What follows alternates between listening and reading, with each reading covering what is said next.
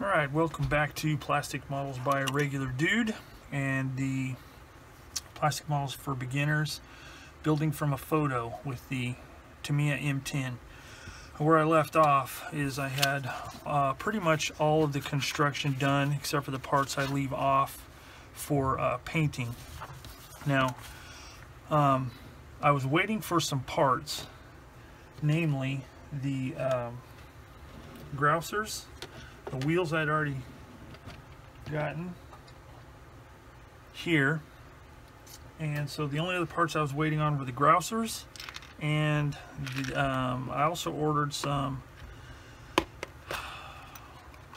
tie downs, which I'll show you here in a second. But first, I want to show you the grousers. Now, I looked around for grousers, and there were some available in photo etch, but I didn't think they'd look right because they're just too flat.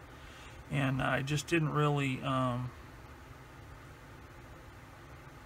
a place to get them, so I did some looking around, and I found on Shapeways, which is a 3D printing service, 1/35 scale grousers, and here they are.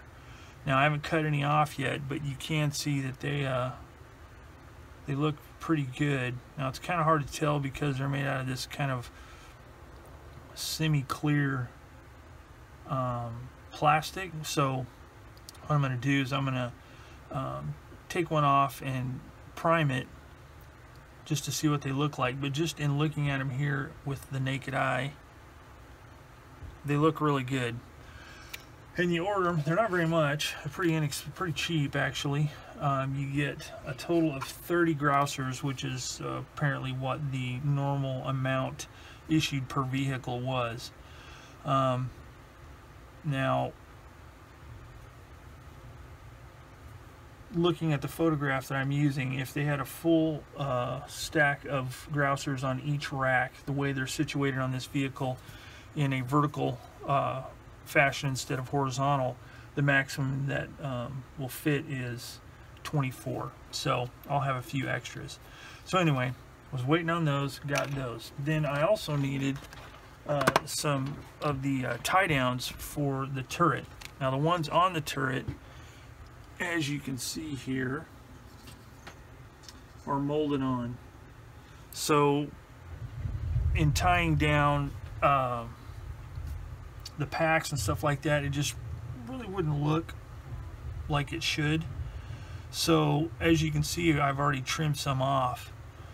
And I'm not going to trim them all off. I'm just going to trim off the ones that will be visible, because the stowage, you know, there's going to be a lot of stowage hanging in front of it, and I only really need to see the ones where you can actually see the tie-down straps, you know, tied around the tie-down bars. So what I wanted to use for that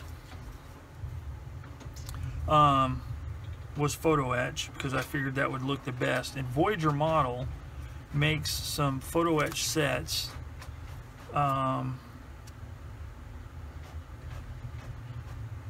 Makes some photo etch sets that have them in it, but it also has a whole bunch of extra parts, and it's kind of a waste to get that much stuff when you're not going to use it all. So I was able to find, oddly enough, on M&M Hobbies, they have just the hooks themselves, and it's 400 pieces, so that will last a good nice quantity of US vehicles. So I went ahead and got this, like, I think it was like $8 for the whole set, and as you can see, there's a ton of them, and they look really good. Just looking through the package here. So with those two items and the additional purchase of some angle plastic from Evergreen, some styrene, I can make the rest of the racks for the grousers. I'll have to put some bars across here for them to mount on. So with all that, I can get back to I can put these parts on the turret and the angle iron here. I can get all that done and be ready to start priming. So I'm gonna start working on some of these and come back. Okay, so I am doing these little tie down hooks. They're not really hooks, they're bars. I don't know what to call them. I always go blank. But I'm doing the tie downs for the side of the turret. Now I've cut off the amount I need for one side, and as you can see I have some here that are already shaped. So here is how I'm doing it, and this is just a suggestion, and it is quite nerve-wracking, especially if you've had any coffee in the last 6 months. So you get the handle, cut it off of the fret. Right here is a little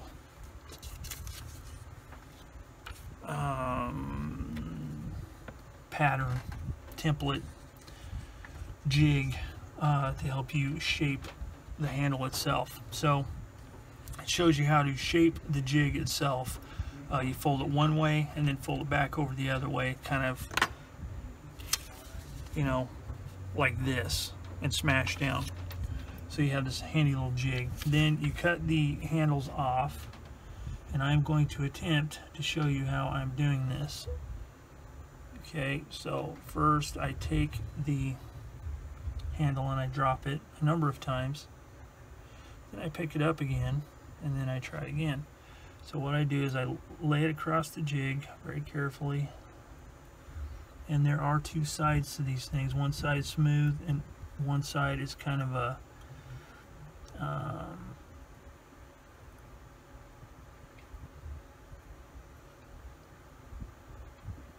the rounded end is kind of almost a button looking thing.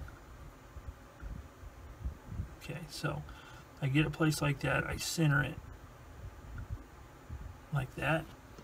Then I take my finger and I just smash it down like that. And what that does is give you the basic shape. It's not really square, but it is bent.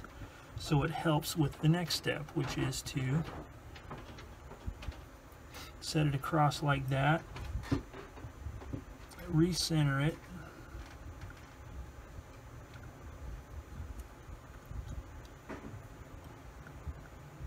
thusly,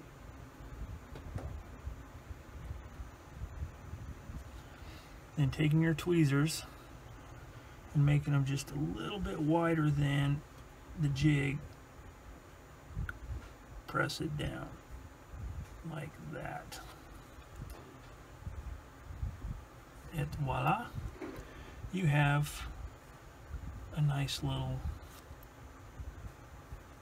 tie down. So that's the way I do it, and that is also why I'm not cutting all of them off. I'm only cutting off the plastic ones that you will see, because I don't want to have to do any more than I absolutely have to. So anyway, that's how I'm doing it. I'm going to continue making these, then I'll glue them on to the actual turret. And after much weeping and gnashing of teeth, hopefully you'll end up with something like this. Was it worth it? Yeah, I think so. It didn't take too awful long once I figured out how to bend them, and how to steady my hand to super glue them on. One thing that I would recommend if you do this worked for me. Some other people have just no problems putting this kind of stuff on a model. Not me. It's just harrowing. What I do is I take the little handle, I don't have one, catch it right in the middle of the hump, and I put a little bit of thin super glue right there. Just touch one side to it, put it in position, let it set just for a second while it's in the correct orientation, and then let go of it. Put them all on like that, and then I have this little super glue applicator I made here out of a needle that I cut the tip off so where it's more like a fork. I just touch it in there, and then the other side I just touch it right where it's contacted, and it will actually seep underneath and cement it into place nice and solidly. So that's the way I did it. So I'm going to go ahead and do the other side, work on some more of this. Alright, the turret is done as far as the tie down points.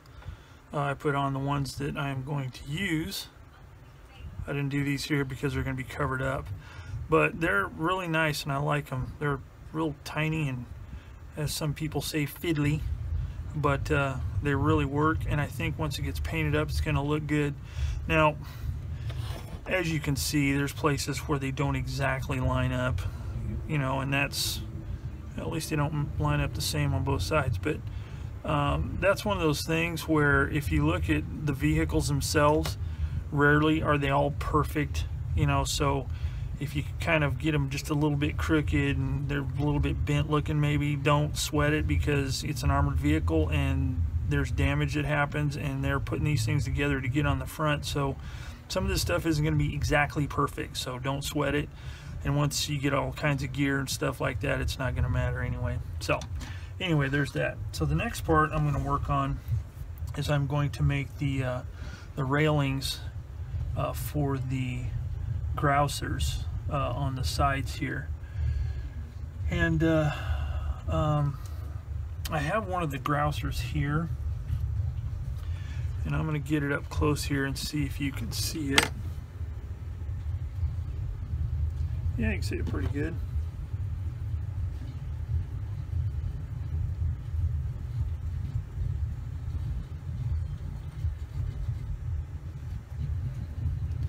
But the detail looks really good, and it's a 3D printed item, so I don't know, I think it's going to work pretty good.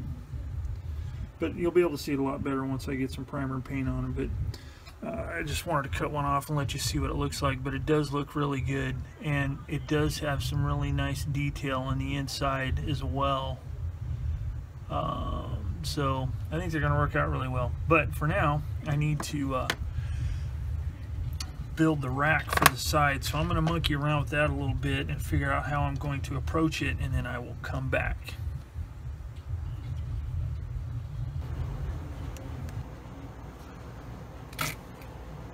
Okay, here is what I have come up with using some angle styrene. I just made it real simple, and I cemented 2 strips, top and bottom, in order to make an approximation of what it will look like once the grousers are put into position. I can't really tell from this photo how they're mounted, so I just had to use some, you know, guesstimation. And I looked online, I couldn't find any better photos of this type of mount on any of the other vehicles that show it.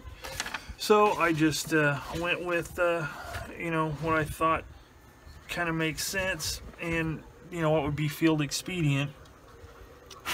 Just taking a couple of pieces of angle iron and welding them on the current rack. And the grousers themselves will fit nicely on there and approximate what they look like on the vehicle. They stick out kind of far, but that's the way it looks in the photograph. So I'm just hoping that that's kind of what it is.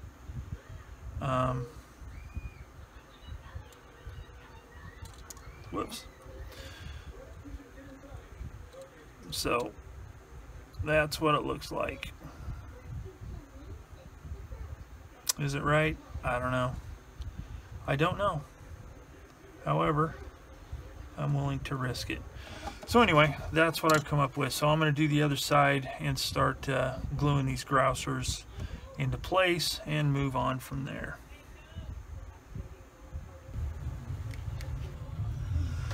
Okay, I got the grousers installed,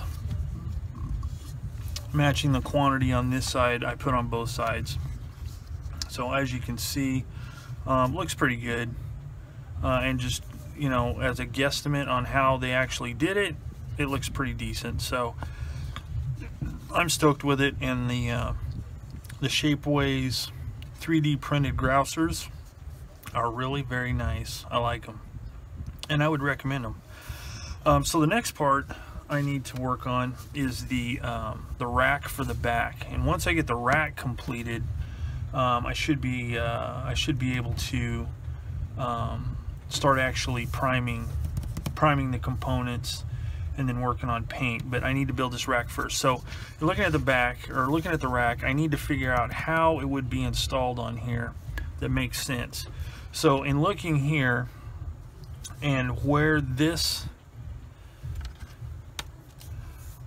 corner of the upright of the rack itself, in looking at that and where it's located between these two supplemental armor bolt fasteners, it looks like it should be somewhere in here. Now I have in this book, I have another photograph of the rack in the back. So, you know, this is where multiple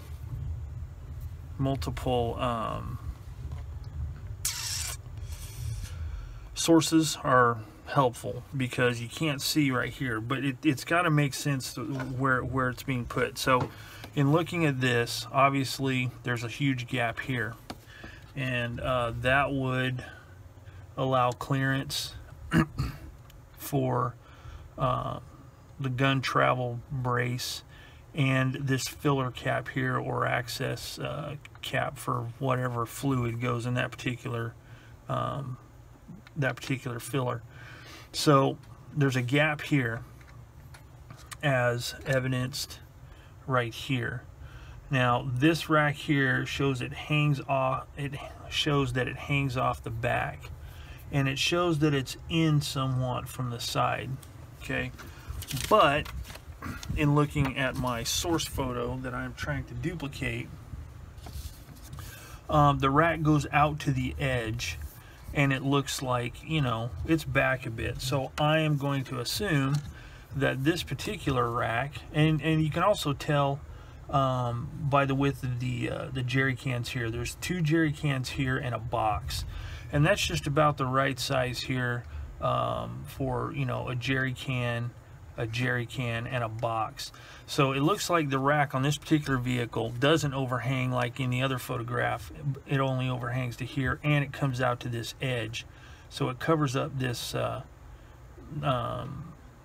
keeper for the cable, which there is no cable apparent.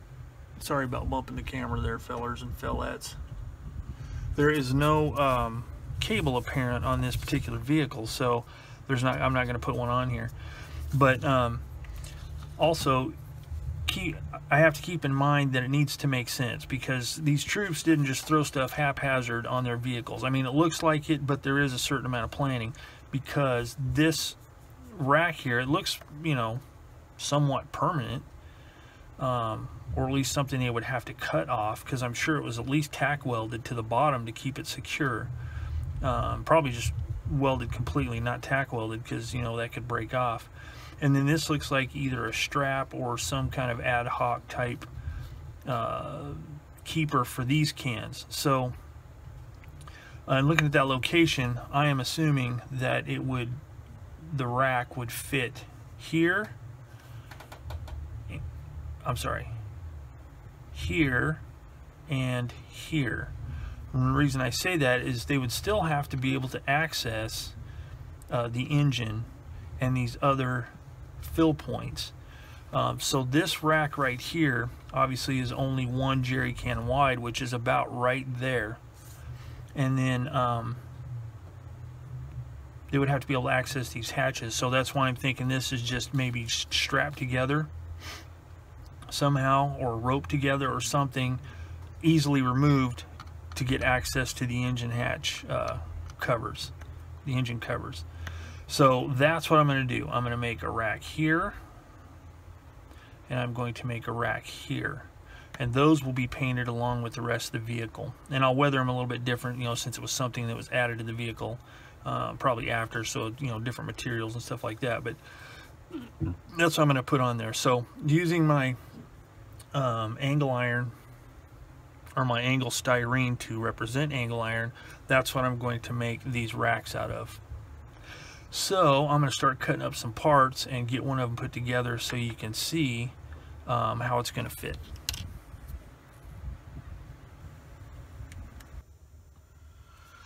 Okay, as you can see, I have now got the storage racks completed, and I placed them in a way that, you know, the crew would be able to open the access hatches for the engine. So basically what I did is, using this angle styrene I got from my local hobby shop, I made a little template out of a piece of tape. I measured it out using some fuel cans I already put together to make sure it was of the appropriate size, and cut the pieces and put them together. And as you can see, this isn't completely rectangular, it's a little bit off. You know, the uprights, the supports are a little bit off. I could have really spent a lot of time and got it, you know, perfect, or as close to perfect as possible without some kind of a jig. But in looking at the photos, this one here, and then more so